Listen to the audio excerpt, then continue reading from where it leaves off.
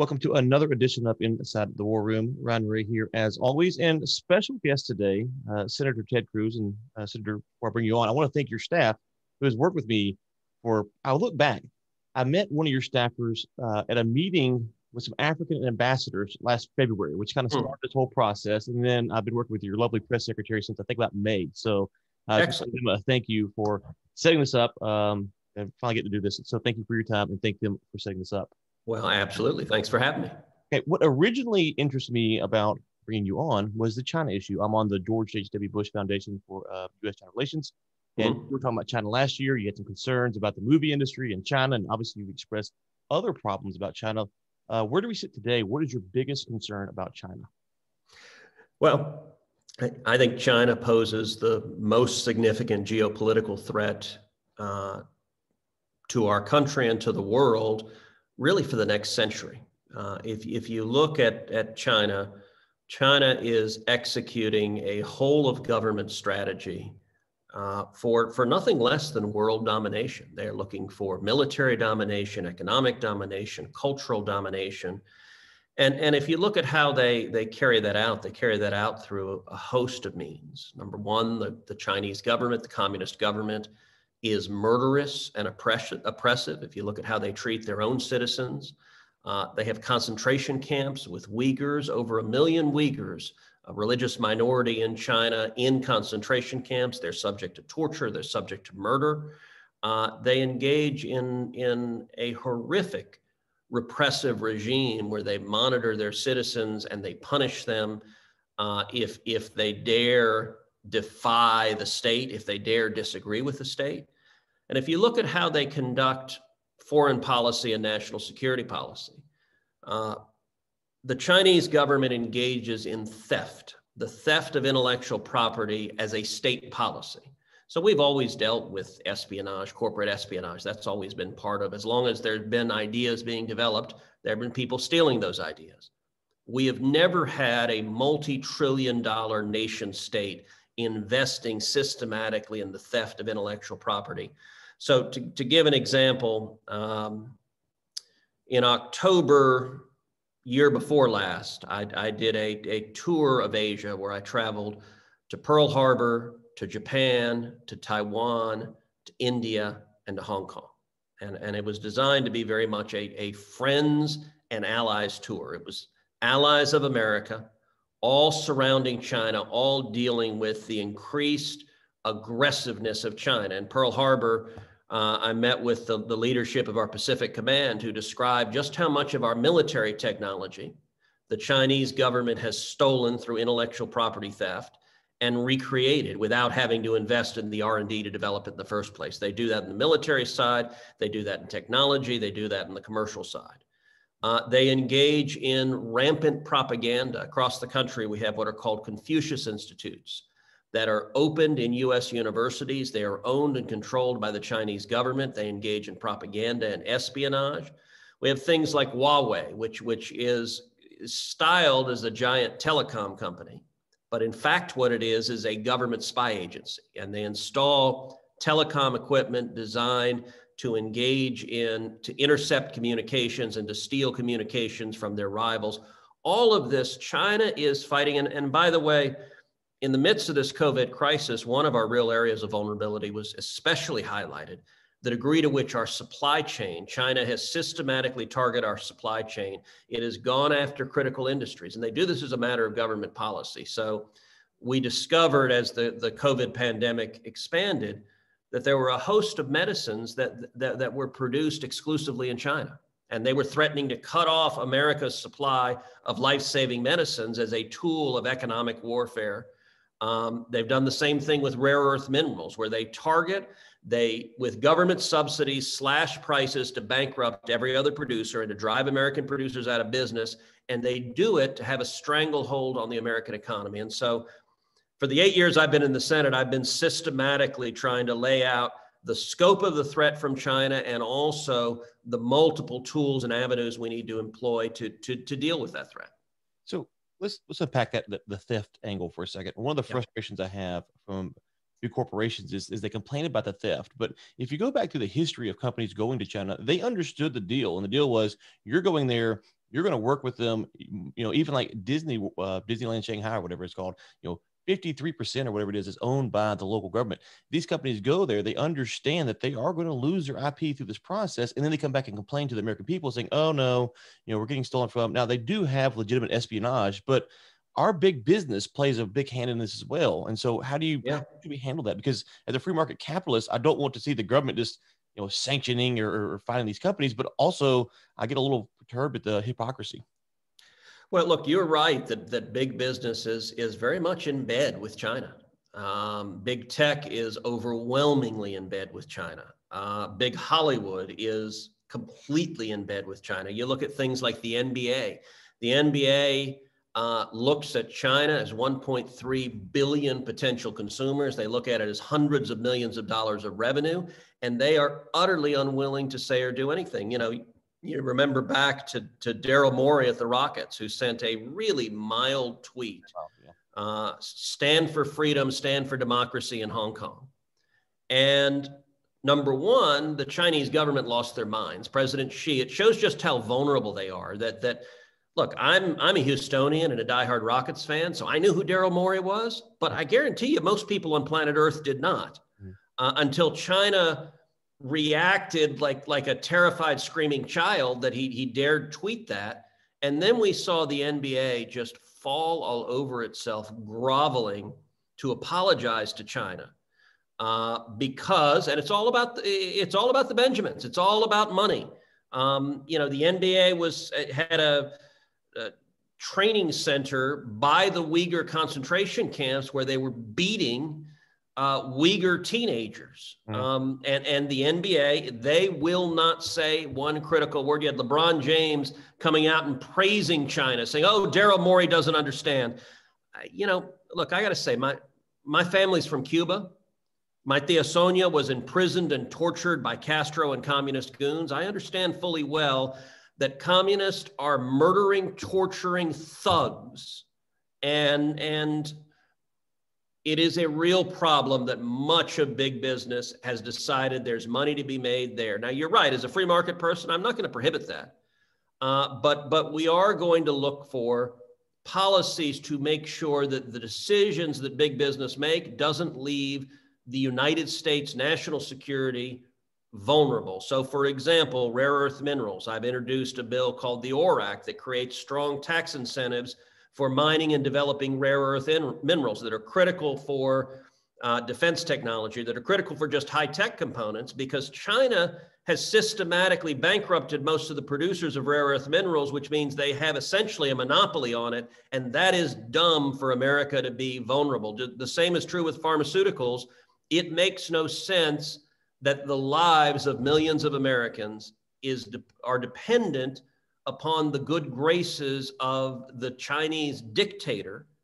At the beginning of the COVID pandemic, one of the Chinese state-controlled newspapers explicitly advocated, let's cut off their medicines, let's let them die. That's unacceptable. And so again, we can do a lot of it not through a prohibition. I'm not interested in banning American companies from doing business with China. If they want to do that, they can. But we can create strong tax incentives for ensuring we have the critical supply capacity here in the United States so that our national security is not left vulnerable. Yeah, one quick comment on the Daryl Morey thing. We've talked about that on Feeding the Dragon podcast extensively. And for me, the Tillman Fertitta coming out immediately saying, oh, he doesn't speak for us. I've heard Daryl Morey on the Dan Patrick Show countless times talking about Houston Rockets back when he was the GM. And to me, it shows that Fertitta, who pretends to be this big, tough business guy, is ultimately, isn't the big, tough business guy that he pretends to be. So I found that kind of hilarious at how quick that they were able to backtrack. So can we pause for a second and say, what is happening to Houston sports? It seems like every team is on fire and collapsing in this gorge. I'm horrified watching it. That was the only thing your press secretary said I couldn't bring up was how bad Houston sports were. They said that was off limits. I have no defense. I'm just and what is this now? Okay, there's a weird practice. So first of all, the Texans just waived J.J. Watt, one of the greatest defensive players in history, the face of the franchise, Hall of Fame player. Okay, I guess J.J. was unhappy. He's going to go play somewhere else, but they didn't even trade him for anyone. They didn't even get a water boy. They just said, okay, bye. And then just, the Rockets are now waiving Boogie Cousins. I liked how Boogie's been playing, but all right, if they want to go somewhere else, again, they just waive him. Has nobody ever heard of trading to get another player? I do not understand what's happening, but it's I will remain a diehard Houston fan, but they're making it tough right now. They are making it tough. One final thing on China, and we'll move on. When I look at China, there's kind of three. Okay, there's a lot of issues, but I kind of boiled down to three. You have Hong Kong, you have the Uyghurs, as you mentioned, and you have Taiwan. And so we've had Joshua Wong on this podcast before, who's now in jail, sadly. We've had someone on top of the Uyghurs. We haven't had a Taiwanese expert on, but that's next. From my perspective, Taiwan is kind of the one spot the U.S. should be ready to intervene. The other two are terrible and they're tough, but we need to talk about them and figure out how to put pressure on them. But I don't think we can really do a whole lot from where we're at. Would you agree with that scenario, that synopsis? No.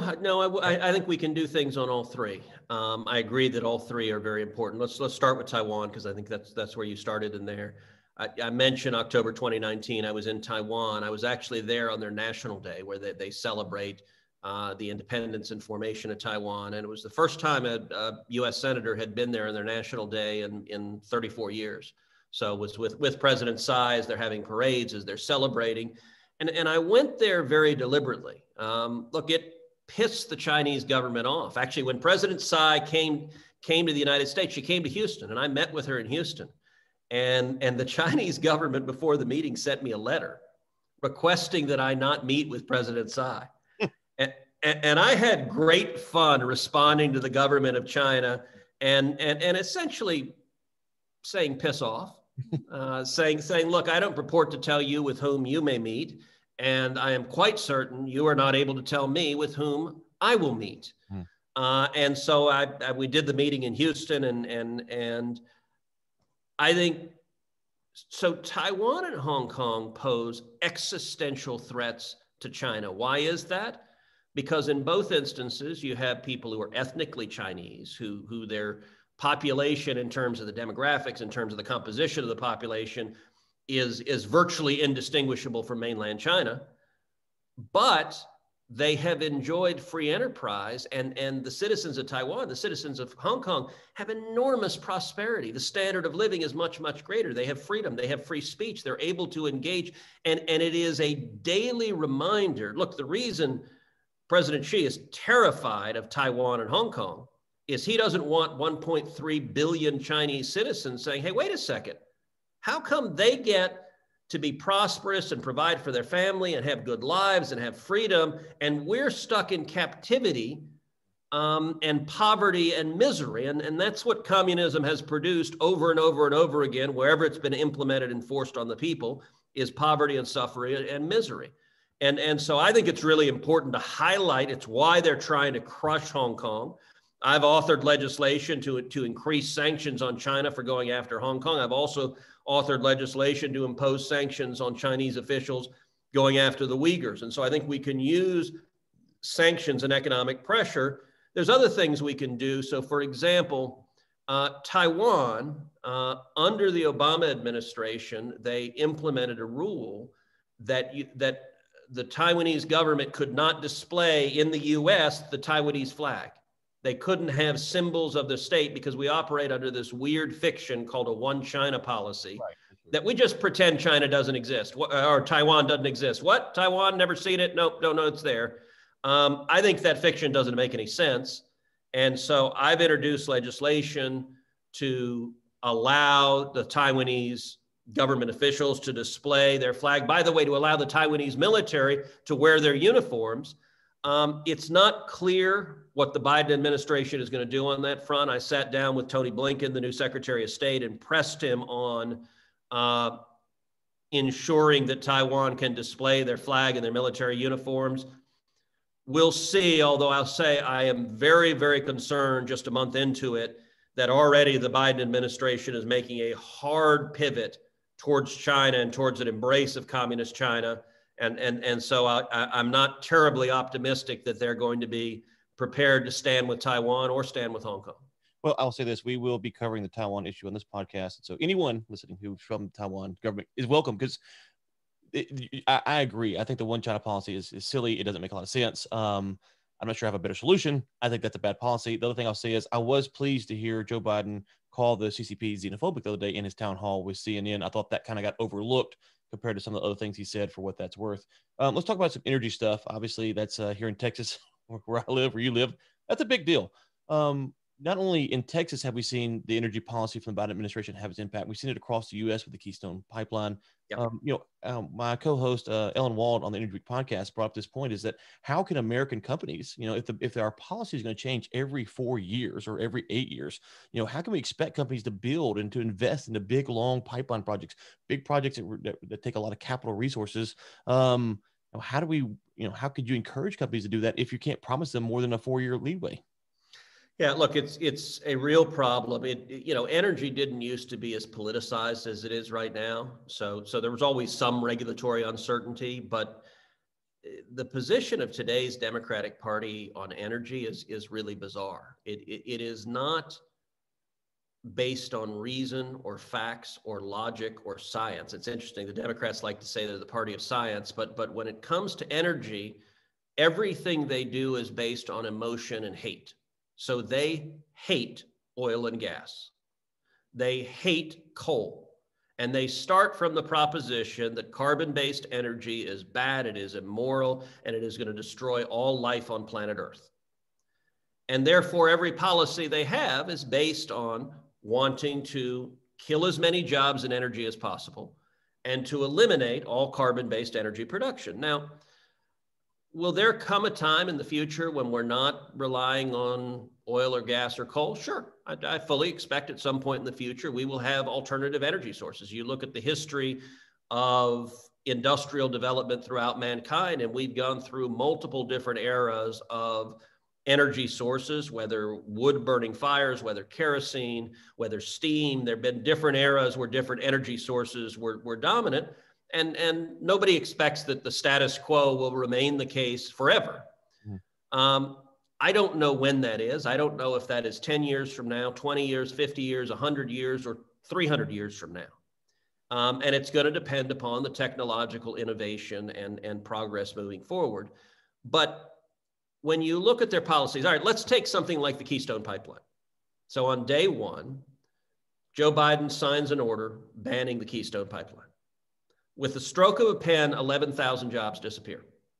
8,000 of those were union jobs. So there are 8,000 union members whose jobs Joe Biden has said, your jobs don't matter, feeding your kids doesn't matter, your jobs are gone. So I think that is really bad and really dumb. What are the consequences of it? Well, the consequences of it, number one, it's not like the oil being produced in the tar sands in Alberta, they're suddenly going to stop producing it. Instead of putting it in a pipeline, they are transmitting that oil by rail, which is much more dangerous environmentally, much more prone to a spill, much more prone to hurting the environment.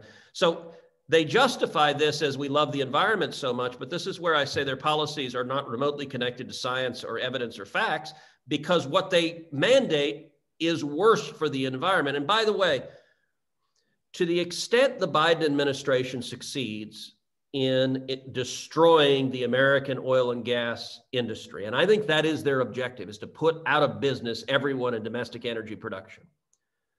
It's not like tomorrow your car is going to stop needing gasoline. It's not like your truck is going to stop needing gasoline. So if we're not producing in the Permian, if we're not producing in the Eagle Ford, if we're not producing in America, what it will mean is we will import much more oil from the Middle East. We will import much more oil from foreign countries where, number one, they produce the energy much dirtier than we do. Number two, it's sending billions of dollars to regimes led by leaders who hate us. Giving Vladimir Putin billions of dollars is a really bad idea from the national security perspective of our country. And I'd much rather it be American jobs, hundreds of thousands of high-paying jobs producing that energy, rather than billions of dollars going to nations that want to kill us. And so their policies, they're not based on let's have a reasonable, and by the way, everyone agrees that we should be fighting pollution and protecting the environment. I mean, they frame this as they're these great moralizers. They don't acknowledge that their policies are hurting the environment. So if you actually cared about the environment, you would not do what they were doing. But they also don't acknowledge, so you know this, and I suspect many of the viewers of your podcast know this, but last year, what nation had the single greatest reduction in carbon emissions of every nation on planet Earth? The answer is the United States, by far. What drove that? The single biggest factor that drove that was the substitution of natural gas electricity generation for coal electricity generation. Producing electricity from natural gas is much cleaner for the environment. That was driven by fracking. That was driven by oil and gas entrepreneurs that are massively reducing pollution. Is the left happy about that? No, they want to put them out of business and move us in a direction. And by the way, China continues building coal-fired plants, polluting like crazy, and the Biden administration wants to do nothing about it and just destroy American jobs. It makes zero sense. Okay, we have just a few minutes here, so let me see if I can get through these next couple pretty quickly. One of the things I have put out there is if you look at Colorado or Washington, they've legalized drugs, and what they've basically said to the feds is, we're going to kind of do our own thing here. You guys stay out of our business. Should the energy industry in Texas consider doing the same thing, or other energy industry states say, you know what, we don't need FERC approval for everything we do. We're going to do our own thing, and you guys kind of stay out of our business. I don't know. That's a complicated question legally. I'm certainly interested in any creative solutions to press back on the Green New Deal assault on jobs. And it's assault not just on millions of high-paying jobs in energy, but also in manufacturing. You look at the last few years, we saw a boom in manufacturing driven by low-cost energy. It enables us to compete with foreign countries like China, not based on low-cost labor. We don't want to compete on that front, but based on low-cost, abundant energy. It lets us bring the kind of blue-collar union jobs that formed the backbone of the American middle class. Those jobs had been hemorrhaging this country. They come back with low-cost energy. And so I think we ought to be defending jobs. And in terms of what the energy industry should be doing, I'll tell you one of the things that I think the energy industry desperately needs to do is show up to the argument. I mean, right now it is so wildly one-sided. You look at our schools. Heidi and I have two girls who are 10 and 12. They go to school in Houston. Every day, what they learn in school is oil and gas are bad. I mean, it is a relentless political message that is being taught. And that's in Houston, Texas. So what do you think they're teaching in San Francisco if that's what they're teaching in Houston? And the energy industry, we're not defending ourselves. We're not engaged in the debate over the Green New Deal. We're not engaged in any of the debate. I think a lot of the big energy companies, that their approach is essentially they want to feed the alligator hoping he'll eat them last. And if we don't, Margaret Thatcher famously said, first you win the argument, then you win the vote. We've got to engage based on facts, based on science, based on substance, and make our objectives clear. We want prosperity, we want abundance, we want lots and lots of jobs, and we want a cleaner environment. We're on the right side, and there is virtually no one arguing effectively in a way that people are hearing and understanding. Okay, we got less than 60 seconds, so we'll run through this quickly. First off, I do agree, which is why we have the Texas Oil and Gas Podcast, the Energy Podcast, to get that. So we thank you for coming on those programs. Two things. First, when your Houston Texans take the field in September, should the stadium be at whatever capacity they can sell to? And follow up, I asked my kids, I have 4. I said, what question would you ask Ted Cruz? And my 11-year-old daughter would like to know, what is your favorite thing to get from Sonic of all things? So I'll leave you those 2 questions. All right. On the first one, look, it should be at a pretty high capacity. I mean, we'll see where the pandemic is, although as more and more people get vaccinated, hopefully we will overcome this pandemic. I got to say, it's been pretty nutty watching sporting events where you have a 20,000 or 50,000 or 80,000 person stadium empty. I'm glad at least to see stadiums partially full, but we ought to have them reasonably full depending on the state of the pandemic. We shouldn't have this sort of artificial nobody there. It's weird. I was at the SEC championship game between Alabama and Florida, and it was, I think, at 25% capacity. It's just weird to be at a football game where they're piping in fake cheering, and you're kind of looking around at all these empty chairs and being like, all right, this is kind of nuts. Favorite thing at Sonic, a chili cheese dog. Okay. I will pass it along. Senator Cruz, thank you so much for your time. Thank your staff as well for setting us up. We'd love to get you back on, and it's always good to get the big politicians on the little shows. So we thank you so much for doing that for us today. Well, thanks for what you're doing, and thank you for focusing on substance and common sense.